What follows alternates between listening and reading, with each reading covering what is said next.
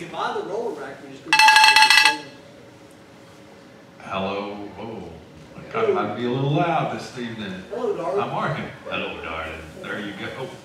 We're so thankful that everybody's here this evening, and praise the Lord for the rain that He sent us.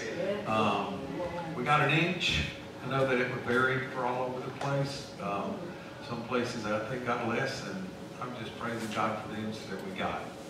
And if we'd have gotten 2/10, I'd praise God for that too, because every little bit counts, and every little bit waters His world.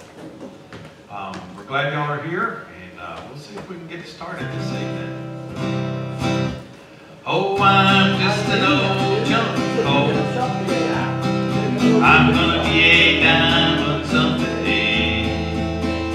I'm gonna grow and glow till I'm so blue, pure, perfect.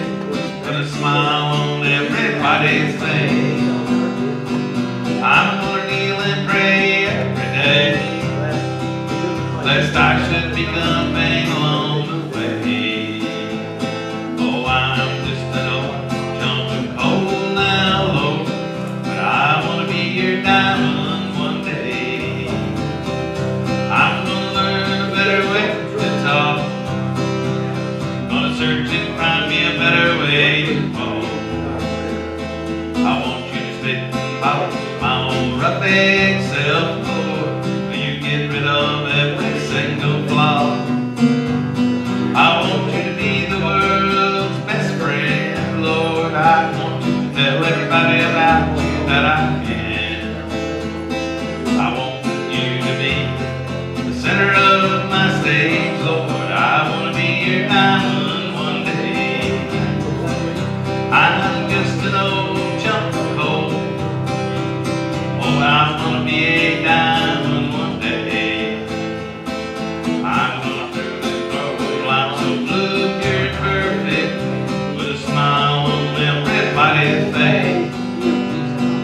I'm gonna kneel and pray every day, lest I should become vain along the way. Oh, I'm just an old chunk of coal now, Lord, but I wanna be your diamond one day. Oh, I'm just an old chunk of coal, dear Lord, but help to make me your diamond one day. Amen. We're all chunks of coal, I can guarantee you that. But you know, God chips and chips and chips away at our hard hearts and at our hard spirits, and He's working within us at all times to form us into that diamond that He wants us to be, and that we really truly want to be as followers of Jesus. We want to be the diamond. We want to be that well done, good and faithful servant that God has formed us into. I'd like to pray for a minute. Dear Heavenly Father, we come to you this evening and we pray that our hearts are softened. We pray that our hearts are open. Father, we pray that our hearts are fertile ground for your seed. We ask, Jesus, that we would just keep what your message is from JJ in our hearts throughout the week. Father, we ask that you would just help us to remember as this time's coming up, that your resurrection Sunday, your defeating death, that you are, that you have won the battle, Lord, you won the war. And we praise you and we thank you for that. Father, we just ask that you would forgive us for our hard hearts, and that you would open us up to you. Praise you and thank you, Lord, for the rain. Praise you and thank you for the spring. Thank you for the life everlasting that you've given us. In Jesus' name we pray. Amen. I would pick on Eddie, but I think I might. No, I won't do that. Y'all just ask Eddie about his trip home from work today, and you'll get a little humor out of it, I guarantee you. I did. And I just don't think that's coincidence. I think God needed us to laugh, so we did. Anyway, I want to do this song here, and I'm going to hope I remember what key I need to do it in. You know, Jesus has given his all for us, and he gave everything, his life. He felt every pain we ever felt. And that's just, he felt every pain that everybody in this whole wide world has felt. He suffered went through every temptation. You know, we think we got it bad when our hearts want to go the wrong way. The devil threw his whole arsenal at Jesus. Everything he had. Everything he had. We only hear of the three things right there in the desert, but he threw everything he had to make Jesus fall, and Jesus didn't. And thank the Lord. Thank you, Jesus, for not. When I think how Jesus died, and for my sins was crucified,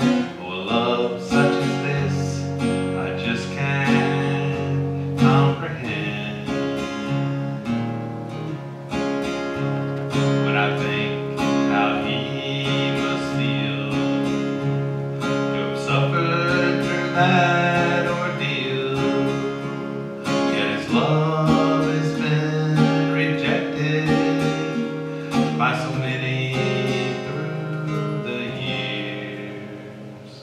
And I wonder if he ever cries when he thinks of how he bled and died. Does the memory remain? Does he still feel the pain?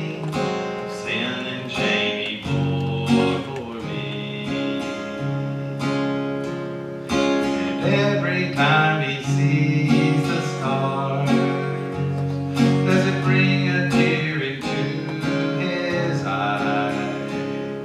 For many never served him, not caring how he loved them.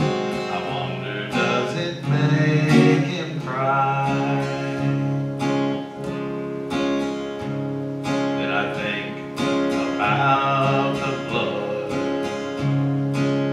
that Jesus shed in love, and all the pain and the suffering and dying agony.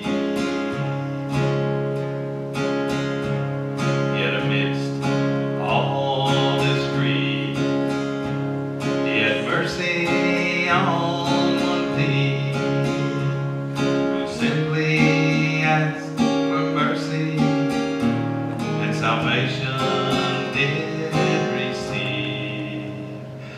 And I wonder if he ever cried when he thinks of how he bled and died.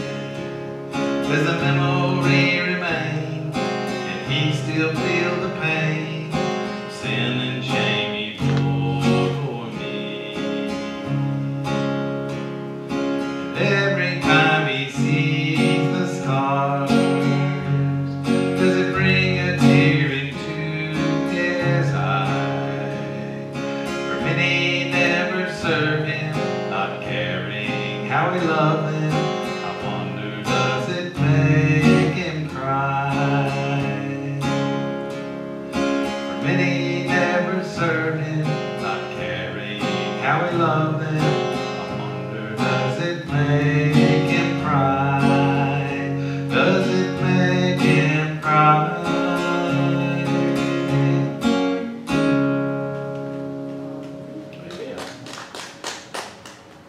Hope to see you on Sunday too. You're going to talk about Sunday morning? Am I going to talk about Sunday morning? Yeah. You bet I'm going to talk about All right. Sunday morning. I'm going to talk about the band's going to be here Sunday morning. Oh, yeah, we are. Yeah, I hope you are. Yeah, We are going to have a sunrise service that starts at 8, right? At 8 o'clock we're going to start. And we're going to have breakfast at 8:30, right? Give or take. Around 8:30 after the service. And we're going to have that till 9:30, and then church is going to start at 10, and we're going to have a wonderful service till 11, and then we're going to have an Easter egg hunt. So, You got it all. yes, sir. And I didn't even take notes. No, you Bobby, didn't I even tell write you nothing what. down. I'm Yeah. impressed. Yeah. Now, I studied it all day. That's what it takes. to move along in James, and we're about part 9, a little over halfway of this series and all. And today's topic is choosing wisely.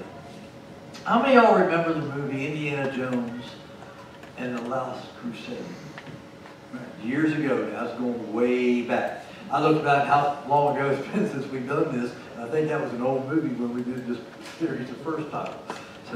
But anyway, if you remember, there was a commercial going on at that time. And I don't know who was putting it out, whether it was Coke or Pepsi, but it was tied to the Indiana Jones movie and it had him in it. And they're trying to get him to choose, right, between Coke and Pepsi. And, you know, and there was a right choice, no really right or wrong choice. It was a choice of personal preference, right? Isn't that what it comes down to? If you're drinking Coke or if you're drinking Pepsi, doesn't that come down to just a personal preference? Some like it all. And it's amazing to me is because when I grew up, I loved Pepsi. Now I'd rather drink a Coke. So I guess our taste buds change or whatever. But we all have that personal preference. And those choices are based on our own personal wisdom. And it's a personal choice. And we make them all the time. Where we're going to shop. Some people like HEB, some people like Kroger, right? Personal choice. Both of them sell milk. You know what I mean? So, but it's, you know, some people like Kroger milk more than HEB milk or whatever. But it's all about personal choices. We do. And a lot of times, the things are based on convenience. You know, like taste, or our taste of food, our clothing, our trucks. And a lot of it comes from how and where we were raised. You believe that? You agree with that? All right.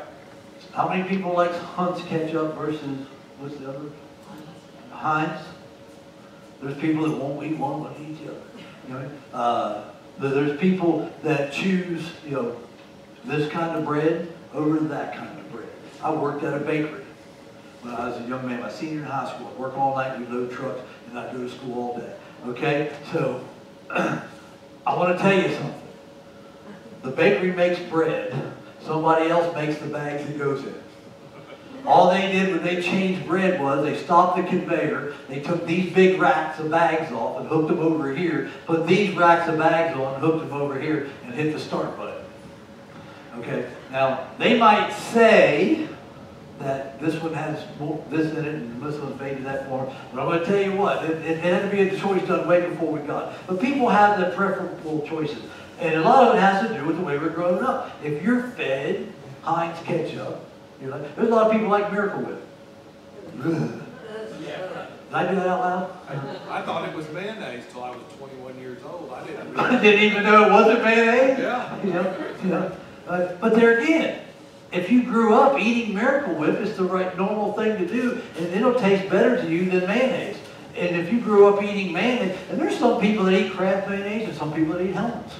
Because they like Kraft mayonnaise better. But it's all been about how we were brought up and the environment in which we were brought up in. You know, it's all a part of personal like or dislike, right? You agree with that? So we have our personal choices, whether we like it or we dislike it. Based on our own personal opinion, our own wisdom. There's been some heated discussions over like vets. I use this vet, you use that. My thing is to tell everybody, so we all don't go to the same dentist. You know what I mean? We all don't use the same vet, we don't use the same horseshoe, you know, but there's people who will tell you that guy stinks and he's no good, you know, it's like horseshoers. I've never ever in my whole entire life heard a farrier praise another farrier. I've never heard that. You know, they don't intentionally talk them down, but if a name comes up, they're not beyond their own opinion of that person. And there again, we use it because of our own. I guess what I'm trying to say is, we've discovered the one thing that suits our needs and our desires better than the other. You agree with that? Yes. That's it. We figured this person fits me better. I get along better with that person. You know, some people go to a doctor because they're the cheapest. Some go because of their bedside manner. They'd rather pay a little more and just be around someone's nice personality. I really don't care.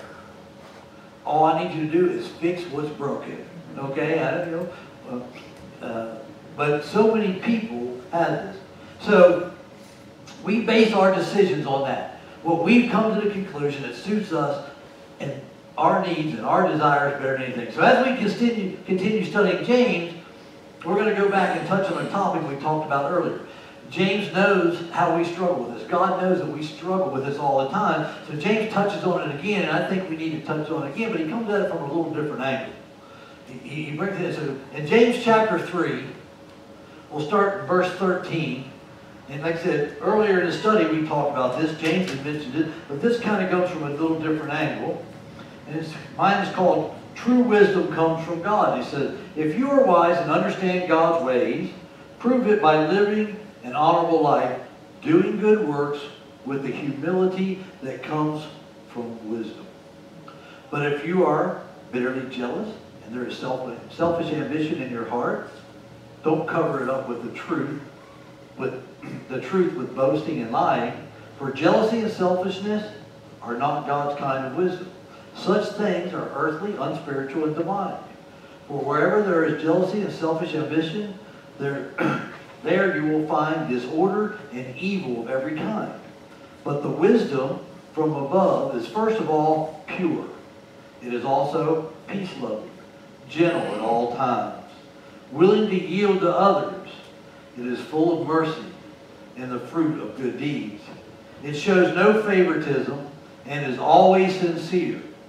And those who are peacemakers will plant seeds of peace and reap a harvest of righteousness. So, first thing we see is he's talking about knowledge again. And I'm going to tell you, there's a lot of people get knowledge and wisdom confused. Do you believe that there's a difference between knowledge and wisdom? Someone can have a lot of knowledge and still lack wisdom. I've talked about it before. You've ever heard this, book smart? That someone's book smart? They can read a book and go back, tell you what page to go to, exactly what it said, word for word.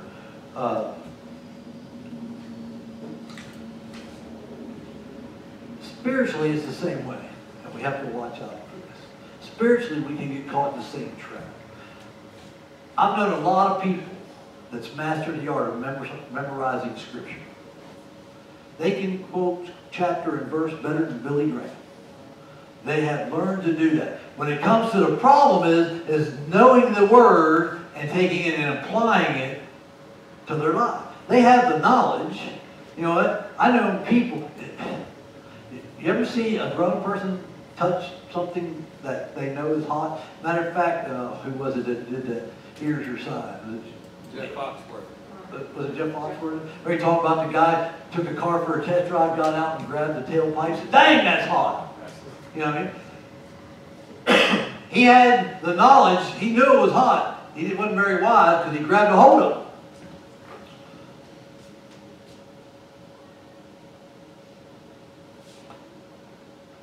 So James says that we need to use bona fide wisdom in our lives. We need to make choices based on God's Word, excuse me, and not our personal likes and dislikes. Hard to do sometimes. You know, the Bible sometimes can get right in the middle of the world's way. And if we don't watch it, we can be caught up in that. But there is good worldly wisdom. Confused yet? Huh?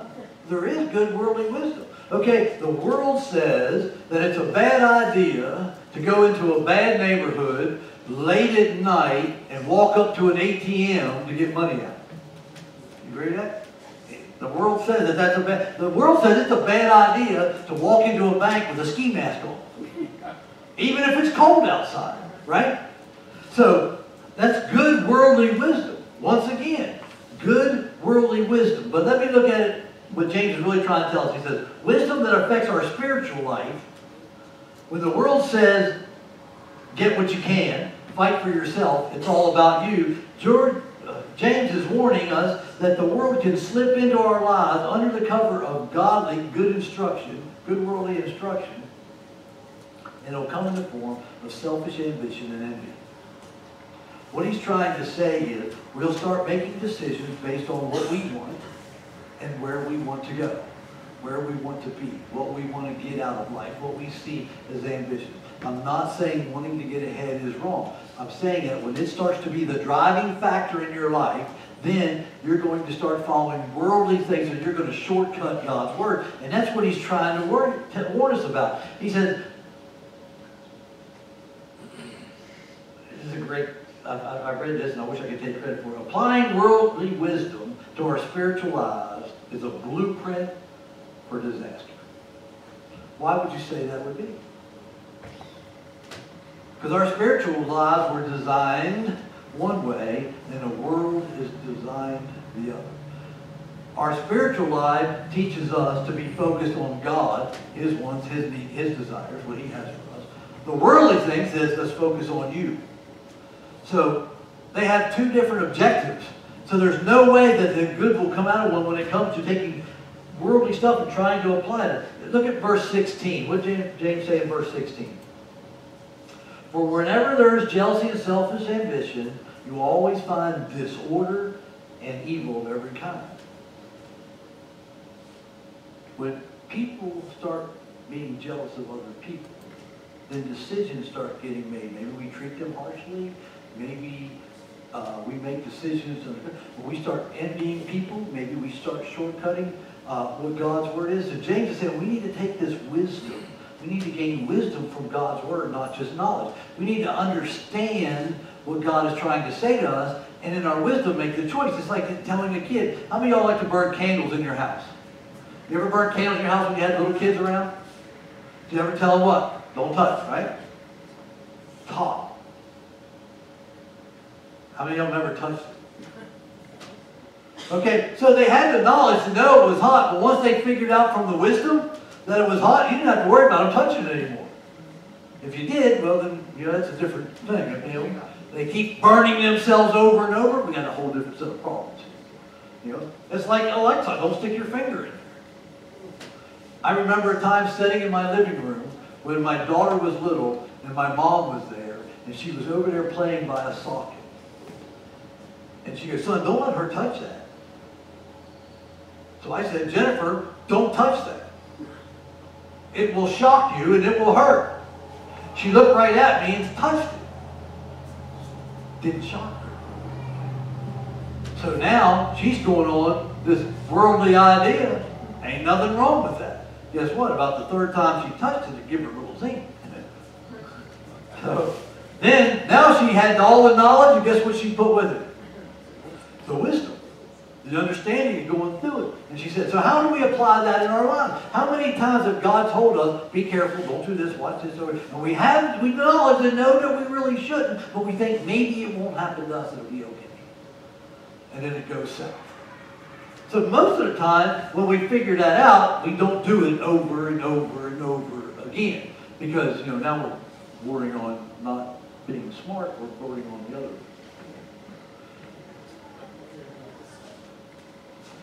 So James says that we cannot take worldly stuff and connect it. And in here we find, he talks about 7 things. He talks about purity, peace, loving, gentleness, a willingness to yield, mercy, no favoritism, no impartiality, and sincerity. So we'll break them down. Purity. No one is pure.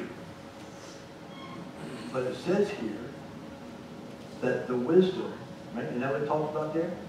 But the wisdom from above is first of all purity. Not talking about you being pure. It's talking about God's wisdom.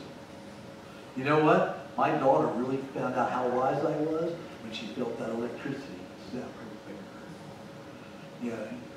You ever have your kid tell you times are different? You don't understand, Dad. We don't ride horses and buggies no more. But I will tell you this, speeding will get you a ticket any way you want to look at it. So he had the knowledge, just didn't have the smarts.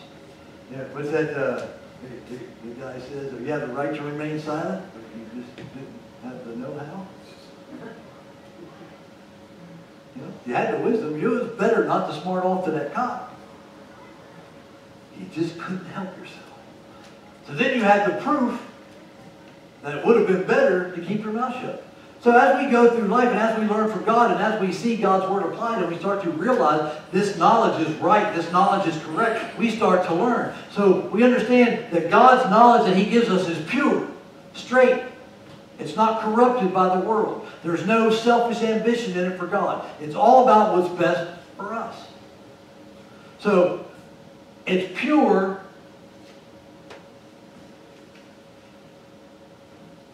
And this knowledge is peaceful. You ever know once people like to tell you how smart they are? Show off how smart they are. Got all them letters behind their name and all that. They're smart. And they go around and they brag about how smart they are. Look what I've done, look what I've accomplished. And when we do that, we have to be careful. He said the kind of peace that he's talking about here, though, the world gives us this image of peace, sitting out on the porch in the country and watching the ducks land on the pond, and we get to see the elks grazing out there. We're just relaxed and everything is peaceful.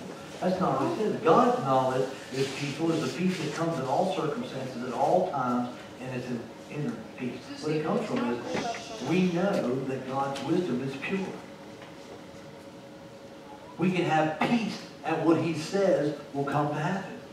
We can, it should not aggravate or irritate us in a way, because God has proven ourselves that his word is faithful, his word is pure, his word is true, and in that we have the peace of knowing that in all circumstances, that God's knowledge is right and looking for out for our best interest. The next thing says gentle at all times.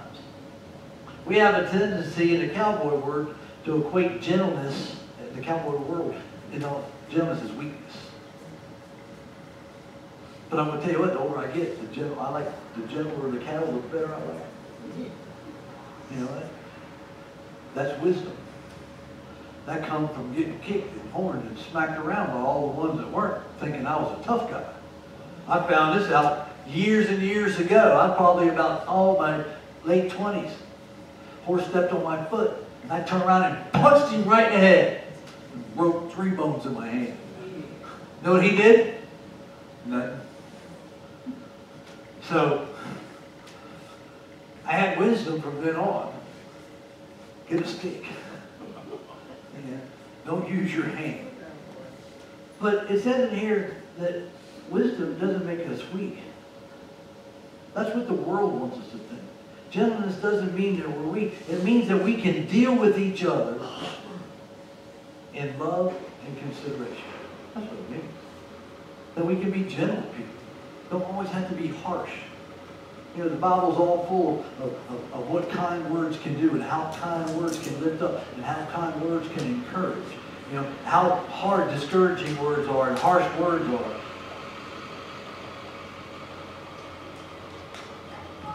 We're saying that God's wisdom in us should create gentleness in us. One, we know it's true. Right? That gives us peace inside. If we know it's true and we're confident in it, why do we need to be angry when we're sharing? Why do we need to be boasters? Why do we need, you're going to hell. All right, your church don't know this. You need to come to our church. We'll get it that way. It says we should be gentle at all times, especially inside the brotherhood, inside the fellowship, inside the family. We should be able to understand and be able to accept the faults and opinions of others. Oh, man. That kind of went out the window here lately, hadn't it? Accepting the opinions of others. If you don't agree with me, you're against me. I don't care how long we've been friends. Just look at this whole COVID thing. Say it over and over and over. Hey, I got a text today. Did y'all know they got COVID insurance out now? I wouldn't know if I wanted to buy COVID insurance. I said, now I already got some. COVID, that is. Oh, yeah.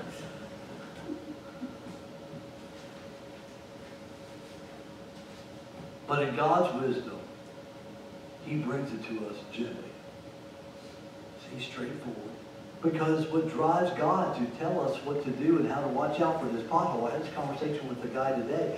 If you're going down a road and somebody knows the road, they'll tell you, hey, look, when you get past the big oak, you need to hug the right because there's a bunch of big holes on the left-hand side. So now, if you're a bobo and you just want to fly down the road down on the right-hand side and hit all the holes and go, you know what, my buddy was right, and now I got to get my front end alive. But you take that guy's advice because you know him and he's a trusted friend and you understand and know what you do. You drive down that side of the road. God is gentle in what he tells us. He's trying to tell us what he wants us to know so that we don't hit the potholes. She's trying to avoid all that. He doesn't yell and holler at us, hey, Bobo. We'll hear the, I love it. This is like one of my favorites as I was going back over, because I remember how excited I talked about her. Yielding, willing to yield to others. That's another concept that's outdated, isn't it? It's my way or the highway. It's all about me. Yielding to the will of others? Why do I care what he wants? Why in the world would I go out and care about that? You know, it's like two trucks on a one-lane bridge that get up there at the same time, and neither one of them's going to move. I ain't moving, you move. I ain't moving either. I'm late. So am I. Now you're both even later. You got a line of traffic behind each of you. Now everybody's late. I ain't moving. He can move. We get that way in this world. We get stubborn where we butt heads. And we butt heads. And you know what? It's over stupid stuff. If you just let the guy cross you, you'd have been on your way 10 minutes ago. Right? But now, he ain't getting one over on me. Then again, what does that point back to? What did James talk about earlier? Selfish ambition. It's all about me. Me being first. Me getting across the bridge. It's all about what I want. So this willingness to give in to someone else, especially over stuff that doesn't even matter.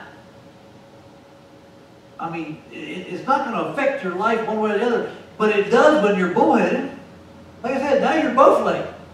And everybody behind you on each side is late. It gets all blown out of proportion. Next thing you know, the two guys are standing in the middle of the bridge fist fighting. Nothing good comes out of it. Where if one of them would have just said, no, go ahead. Stand there, you wait 10 seconds, he drives across the bridge, you drive across the bridge, life is fine.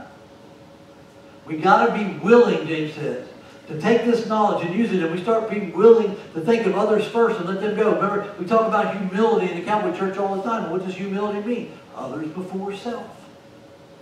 Only way we can come before God is humbly come before God. And we're willing to put God before us. Full of mercy. Show no mercy. That's another weakness, isn't it? Show no mercy. Oh man. I take no prisoners and show no mercy. Mercy is the key if we ever want to live a truly bona fide life. The lack of it shows the opposite. And God's wisdom shows us nothing but mercy. Grace, forgiveness, everything that we get from God is merciful. Because I tell you what, there's no one in this room, there's no one in my voice deserves anything from God. What we deserve, what we should get, he pours out his mercy on us. Instead, he gives us this thing called grace. Mercy is something that we definitely don't deserve. Grace is even something that we don't deserve. Mercy is holding back from us everything we do deserve.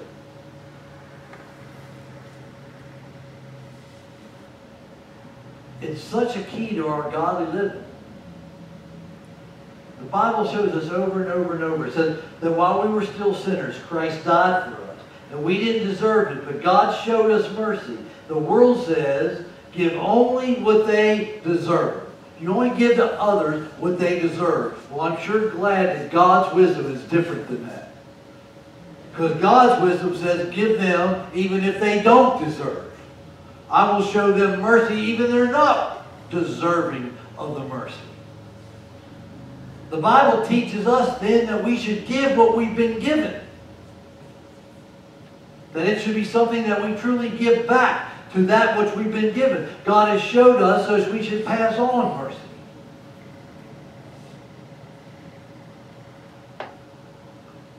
Good deeds. Boy, a lot of people think good deeds will get you there. Sorry, it don't. So how does God's wisdom and good deeds go together? The wisdom of God shows us that we need to be willing to what? Be considerate of others. Good deed. That we should show mercy to others. Good deed. That we should have grace for all people. Good deed.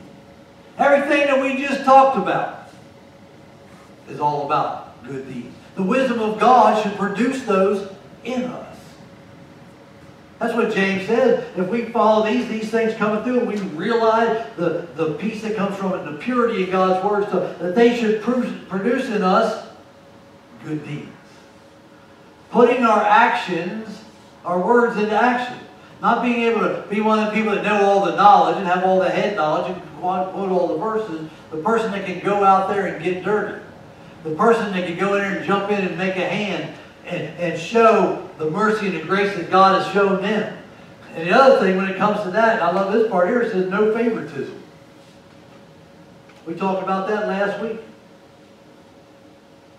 There's no place for racism, for prejudice in God's family. He doesn't want it. It comes from our own heart. It shouldn't be there.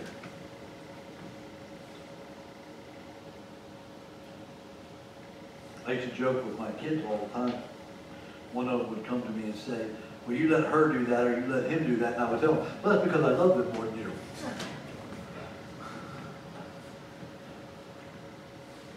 No favoritism. God would never say that. Because you know what God said? I love every one of you the same. My son died for every one of you the same.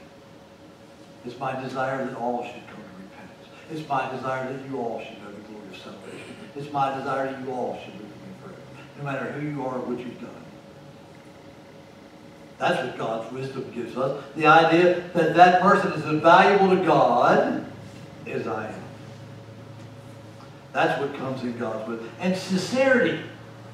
The last thing we talk about. Sincerity is a sign that we have taken the love we've been given, the grace we've been given, and we put it all together and we sincerely care about others. Sincerely care. Not just doing it so people can see. We're not just doing it for a bunch of show. We're doing it because we sincerely want to fulfill the will of God in our lives. We know that God wants this, and we are sincere in our giving back, in our showing the grace, showing our forgiveness, looking past other people's faults. We see here in verse 18, we've come back around full circle. Verse 18 says, and those who are peacemakers will plant seeds of peace and reap a harvest of righteousness.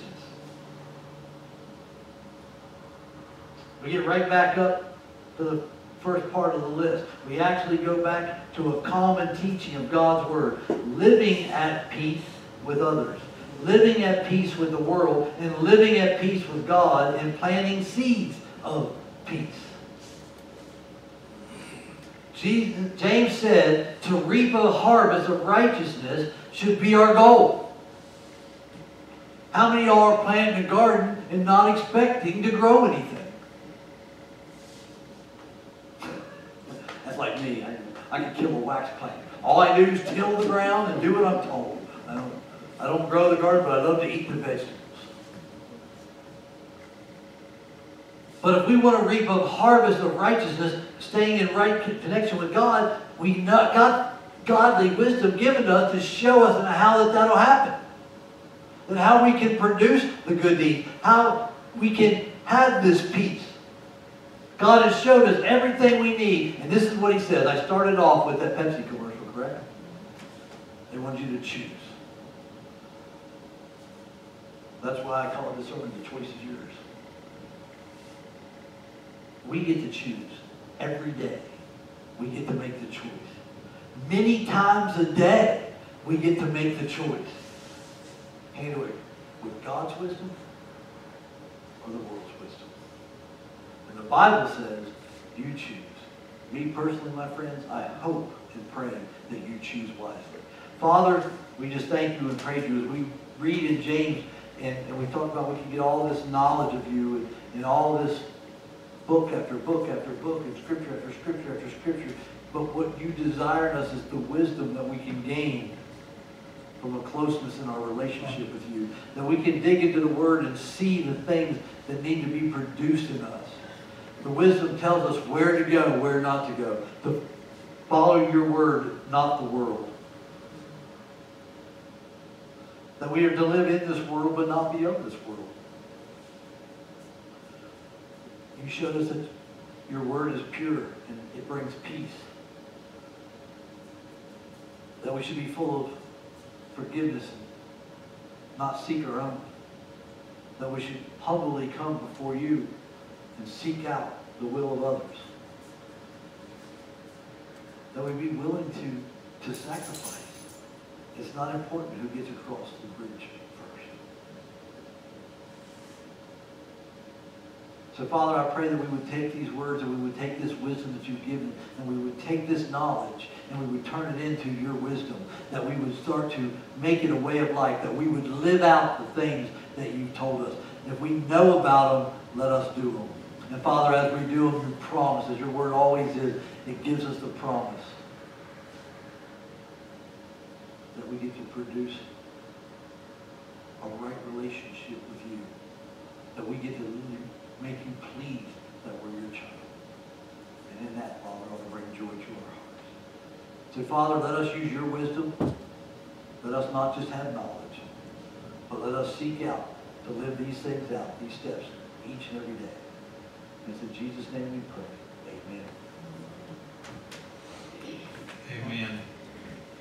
I'm all about the choosing part. You know, it took me a long time to grasp what free will was and, you know, how God knew everything, yet we still have free will.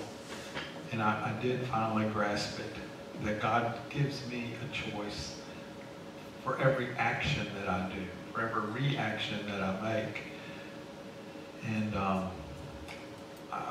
was talking to a person the other day, and I was telling them that, you know, even regardless of, okay, I was blind, so I had a lot of choices. I was blind since I was a year old. I had a lot of choices I could make. I could have a good attitude. I could have a bad attitude. I could decide to work, or I could decide to live on the government dime. I could decide to be productive and happy, or I could decide to throw myself a pity party and be the only one that was there. So, you know, we all make those choices each and every day. I don't say that I make the right choice every day, but I pray that the Lord would give me the wisdom to make better choices every day and with the people that I speak with. So, I just, that choice is just such an incredible thing. He lay there in the darkness, all alone and lost, all prepared to face the bitter end. They left him there in pieces, nailed him to the cross. They knew his heart would never beat again. Then love rolled away the stone, and he rose from the ashes where he lay. His heavenly Father had come to take him home, and love rolled the stone away. Well, the angels gathered round him, took him by the hand. Jesus knew his earthly work was done. The gates of heaven opened to the promised land. Glory to the Father and the Son. Then love rolled the stone away, and he rose from the ashes where he lay. His heavenly Father had come to take him home, and love rolled the stone away. Yes, love rolled the stone away. His love rolled the stone away. And I praise the Lord that Jesus chose to rise again and to roll that stone away. And I just thank y'all for all being here this evening. I praise God that for each person that's sitting in this building, Y'all that might be still watching, if you're not sitting in here, you just don't know what you're missing. And I pray that everybody would have a good week and a safe week, and I hope to see y'all again on Sunday, the day we celebrate, and the day that we know Jesus rose out of the grave and he conquered death for us. So y'all all be safe. Have a good night. Keep praying for rain, and remember there's more grace in Jesus than there is sin in us.